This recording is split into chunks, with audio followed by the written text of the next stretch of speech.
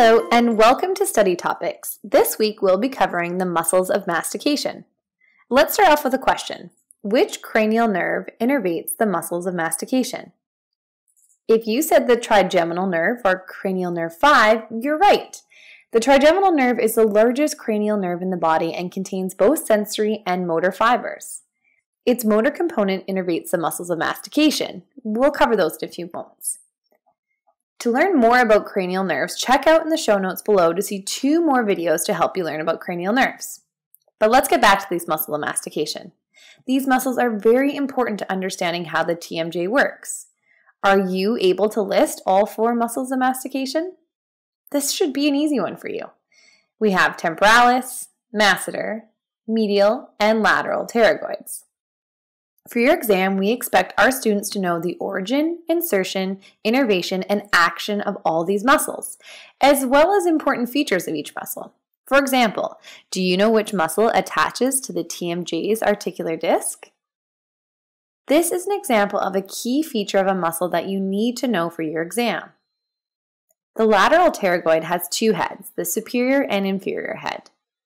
The superior head, or sometimes called the superior lateral pterygoid, attaches to the articular disc, whereas the inferior head attaches to the condyloid process of the mandible.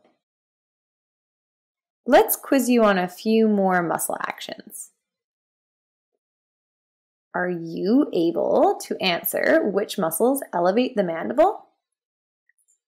The answer here is the temporalis, masseter, and medial pterygoids. Now, the masseter is the main mover in elevation. The masseter can become enlarged in patients who habitually clench or grind their teeth, such as bruxism. So if 3 of the 4 muscles cause elevation, which muscle would you expect to cause closing of the jaw? The only muscle that's left, the lateral pterygoids. Let's quiz you on another one. Which muscles cause jaw deviation? This is a tough one since each of the 4 muscles play a role in side-to-side movement. The key with jaw deviation is understanding which muscles are responsible for ipsilateral deviation versus contralateral deviation. It's small details like this that will help you on your exam. So, one last question here. Which muscles cause contralateral jaw deviation? The medial and lateral pterygoids. Clinically, these are the muscles that are often affected when a patient grinds their teeth. All right, one more bonus question. There is one other muscle you should know for TMJ anatomy, and it has innervations of both cranial nerve 5 and 7. Do you know which muscle this is? Comment below and we'll let you know if you're right. Thanks for joining me today. Are you looking for help to prepare for your upcoming exam?